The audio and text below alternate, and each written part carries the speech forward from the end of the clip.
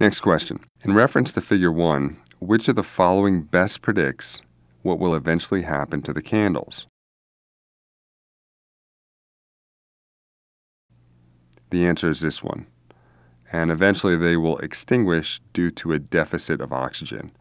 And again, this is one of those things maybe you can infer or figure out from what they give you, but it's kind of one of those things they expect you to know, that it takes oxygen to make things burn. That's why if you blow on a smoldering log, for a little while, you can sometimes get it to flame up again. Like let's say you have a campfire and it's just about out.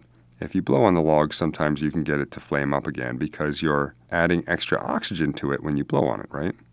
So what's going to happen is the oxygen is going to be turned into carbon dioxide, and eventually there won't be any oxygen left. So it may be that the candle blows out or extinguishes just because there's no more paraffin to burn, but it also may extinguish due to a lack of oxygen, because if you suffocate the fire by replacing all the oxygen with carbon dioxide, then there's nothing left to burn, and so D is our correct answer.